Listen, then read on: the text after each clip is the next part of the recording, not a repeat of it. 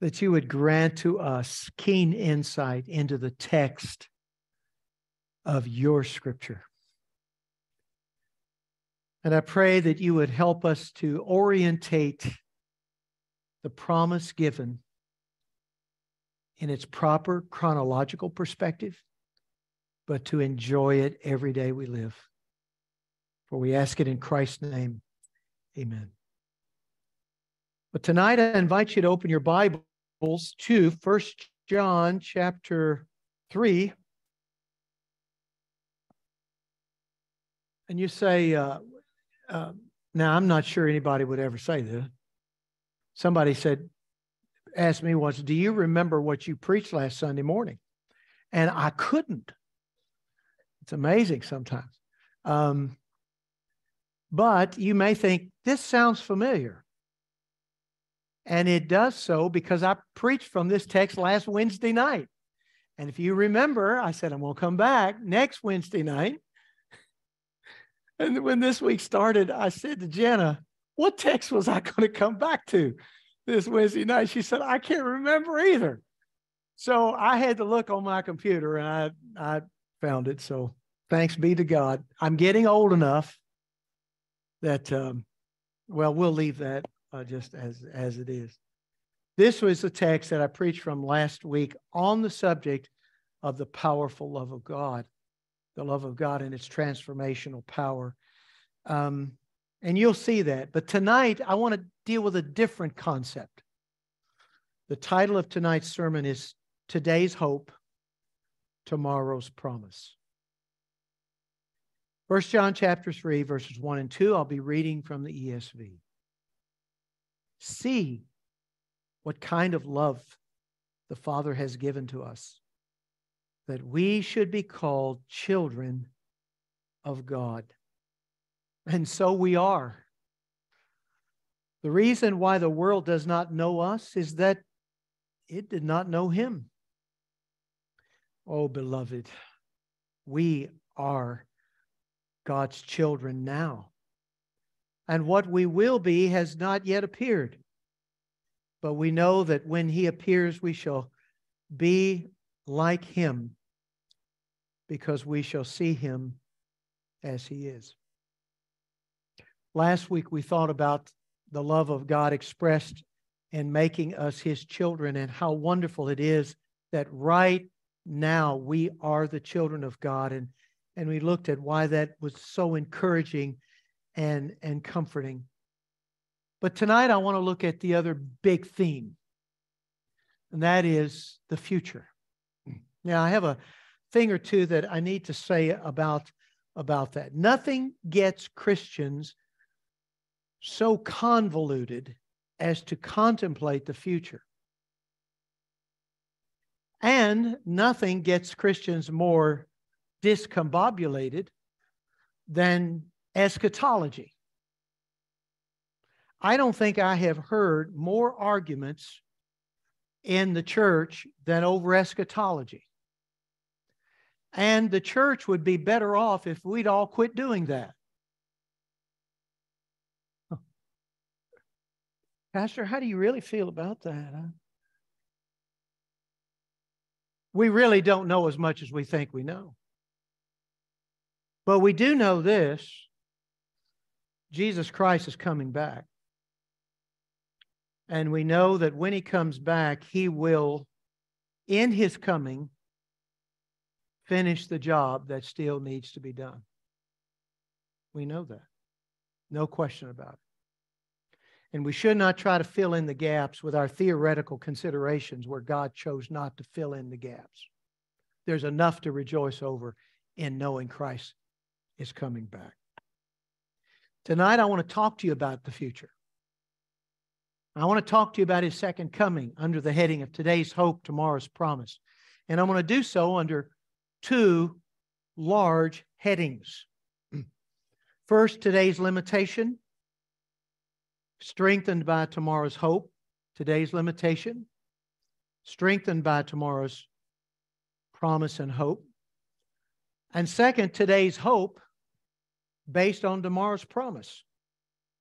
Today's hope based on tomorrow's promise. I want to look, if you would please, at verse 2 of our text and see what God's word says about our human limitation, today's limitation. Beloved, we are God's children now. Again, he's emphasizing that there's a now part of the promises of the gospel. And the now is that when you come to faith in Christ, you become a child of God right then. You don't have to wait to receive eternal life when you die. You have eternal life in that moment of your regeneration. You're a child of God. And then he says the following, verse 2, what we will be has not yet appeared. Notice the interplay between now and will be. I said this last Wednesday. I'll say it again. One of the most important things we need to learn in biblical interpretation is what part of the Scripture relates to the now and what part of the Scripture and the promise of the gospel relates to the future that we do not yet have. Verse 2 says, we do not now have the knowledge of what we will be when he appears. There are three things the Scripture says that we don't have, that we're limited in. At least three. One is knowledge. We're limited in knowledge. And it's a good thing for a Christian and indeed a pastor to acknowledge that he or she is limited in knowledge. One of, the problem that got Eve in trouble and got the rest of us messed up was she wanted to know what God said she shouldn't know. I want to know what it's like to eat of that fruit over there. God said, look, you can eat of all the trees in the garden, but that tree, no. Now, isn't it just like people to want to do what they're told not to do? You tell a child, don't do this, and what do? I see some of you grinning. You remember something. Your children, the minute you said don't, they wanted to do it. There's something in us like that. We don't have knowledge. And when God says you shouldn't have knowledge, we ought not to have that knowledge. Leave it with God. I love Deuteronomy 29:29. Do you like that? In fact, it's so sweet. Let me read it to you because this is one of those. Do you underline verses in your Bible? If you do, underline this one. If you don't, underline it in your mind. 29:29. This, brothers and sisters, will preach. The secret things belong to the Lord our God. But the things that are revealed belong to us and to our children forever, that we may do all the words of this law. Look, there are some things you ought not to know. They're the secret things of God. Don't worry about it. Don't worry about it. If God doesn't say you ought to know it, don't worry about knowing it. You don't need to know it. But he revealed certain things. And by the way, I think I'm going to use this verse in my talk next week at the conference. The things that he's revealed are the things that he's clearly made plain in the Scripture. It's called perspicuity of Scripture. Those are the things we better find out because God has made them plain in the Bible, right? But what if he didn't make it plain? Well, we'll just read the latest book from Lifeway and we'll figure it out, right? No, if God didn't make it plain, just write it down. You are not going to know what God didn't tell you you could know. You're limited in knowledge. That's okay. You're also limited in capability. You can't do anything you want to do. I always loved when I run into a free willer. You know what a free willer is? Oh, I'm free in my will. I have free will. I said, really? That's great. You're free. Yeah, I'm free. I said, then choose to be perfect this week. You have free will. Exercise your will to be perfect. Well, I can't do that. You just told me you had free will. Some of you don't like that, do you? Well, bless your pea-picking heart. What you need to understand is you're limited in capability, and you can't choose your way out of that.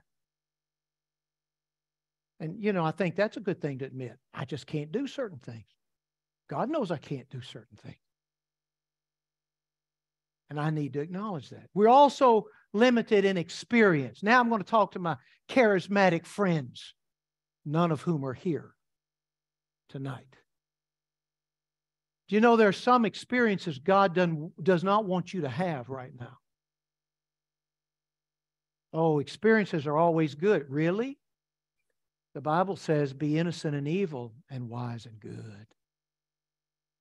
No, you and I are limited in knowledge and capability and experience, and I would advise each one of us to live within the confines of our limitation and do it with contentment and joy. Relax, don't sweat it.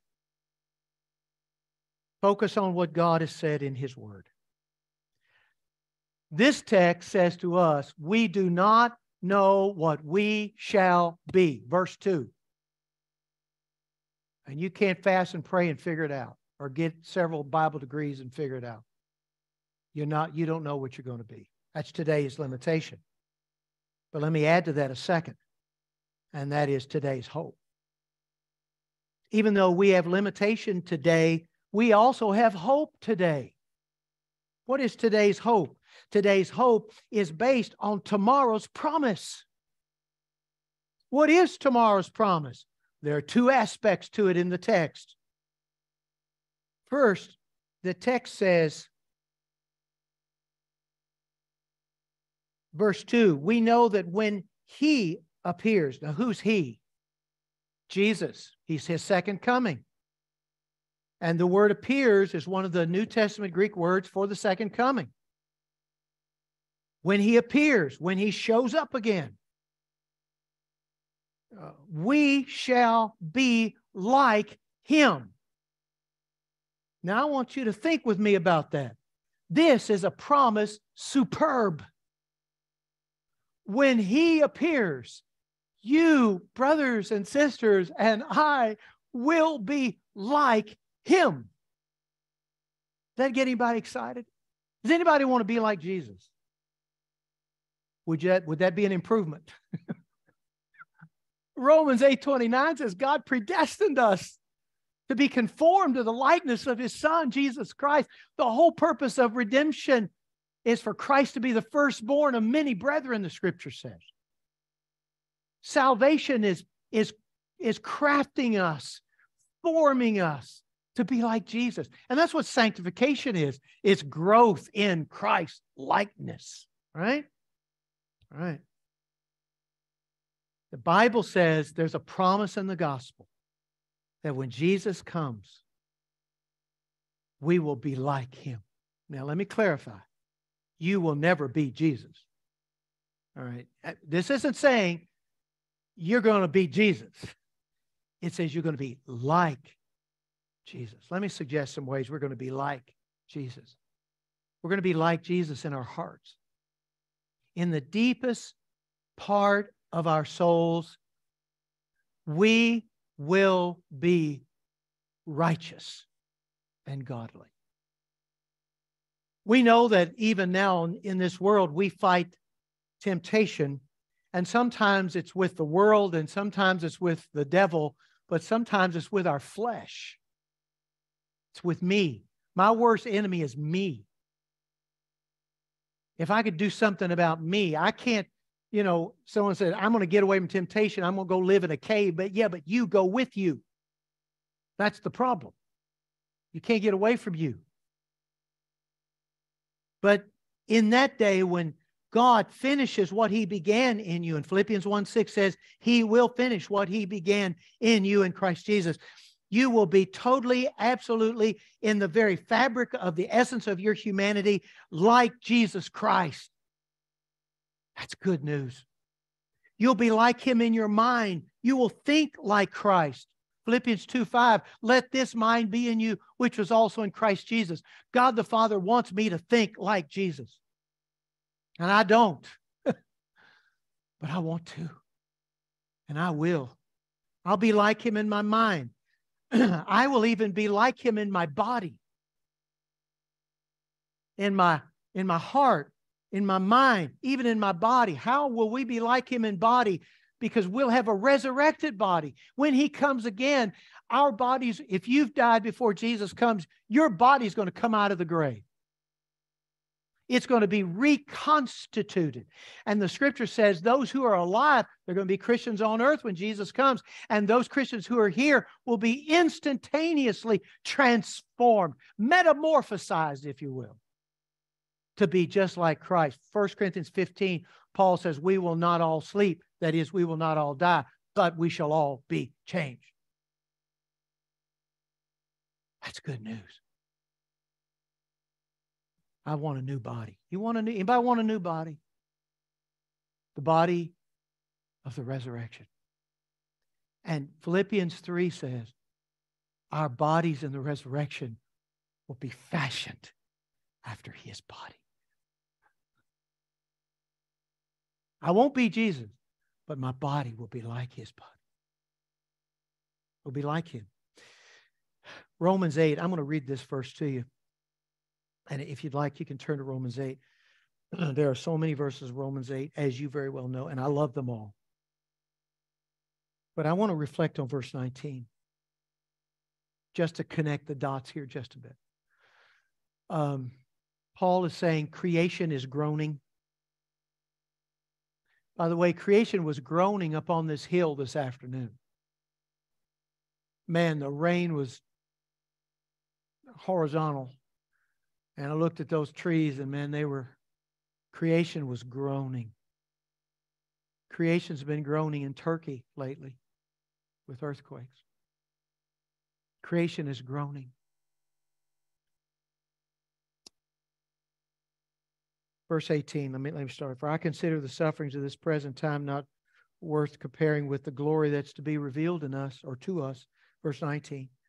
For the creation waits with eager longing for the revealing of the sons of God. Wait a minute. That sounds futuristic. I thought 1 John 3 says we are now the sons of God. We are. Well, what is this waiting for the revealing of the sons of God?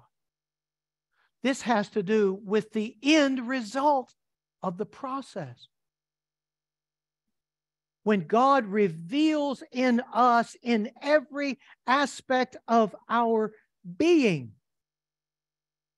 that we are the children of God. Even our bodies will reflect that. Verse 20, for the creation was subjected to futility, not willingly, but because of Him who subjected it, in hope that the creation itself will be set free from its bondage to corruption and obtain the freedom of the glory of the children of God. There it is. This revealing of the Son of God will reveal us as the children of God in all aspects of our being. Back to my text. What's tomorrow's promise? First, it is that when Jesus comes, we will be like Him. Second, tomorrow's promise also includes something else. Verse 2, at the end of verse 2 of chapter 3 of 1 John. We shall be like Him because. Now he's connecting what he's about to say with what he has just said.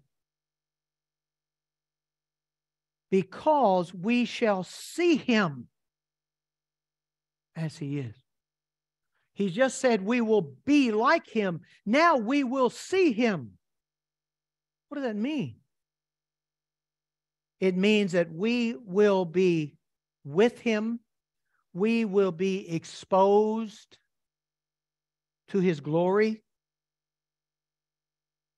And we will be relationally connected to Him in such a fashion that our union in Christ will be complete in that great eternal day. If you will turn with me again to John's Gospel, chapter 17. I always read from the Gospel of John these days with some hesitancy because I want to preach through John. But in John 17, Jesus' prayer to the Father, He says this, Father, verse 24, I desire that they also, whom You have given Me, may be with Me where I am, Remember John 14, I go to prepare a place for you. And if I go to prepare a place for you, I will come again and receive you unto myself, that where I am, there you may be also. Here he says, I want them to be with me. And then notice verse 24, to see my glory. To see my glory that you have given me because you loved me before the foundation of the world. Jesus Christ prayed a prayer that the Father will answer. That 1 John 3:2 says, we will see him as he is.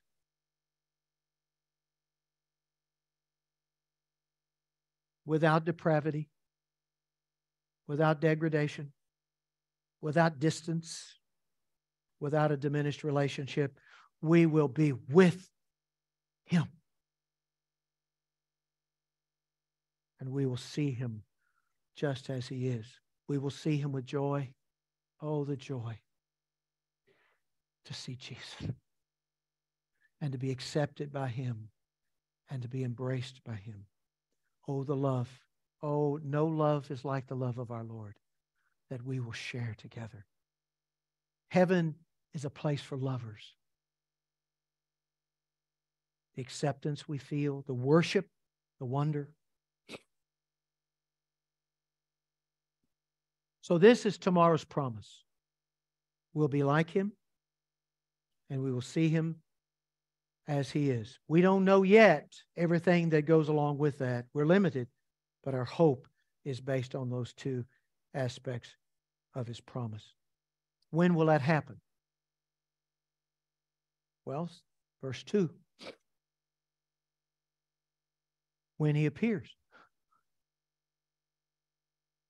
Well, Pastor, when will it? Will that be next Wednesday? I don't know. Why do you want to know that? Just live for Jesus and wait. We're told to wait. Titus 2:13. Wait. Waiting for that blessed hope. The coming of our Lord and Savior Jesus Christ. Wait. Jesus is coming back. I say again with certainty, Jesus Christ is coming back. And when he comes back, all will be changed. We will be changed. And our joy will be complete. Is that worth looking forward to? How does that help me now? It helps me now because I know every day I live, I'm one day closer.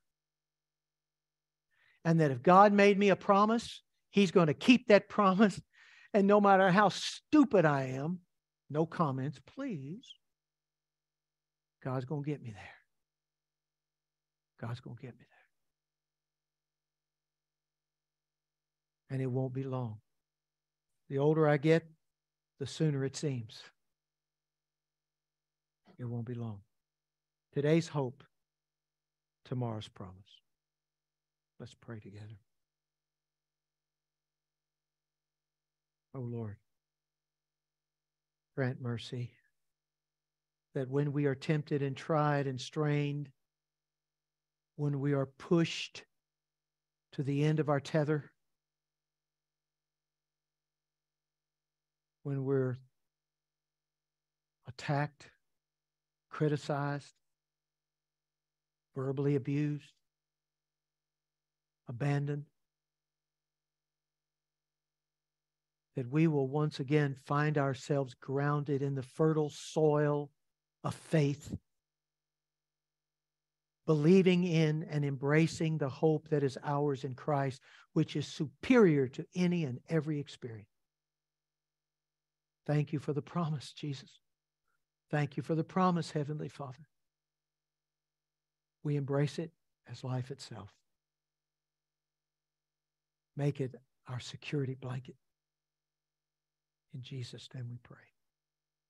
Amen.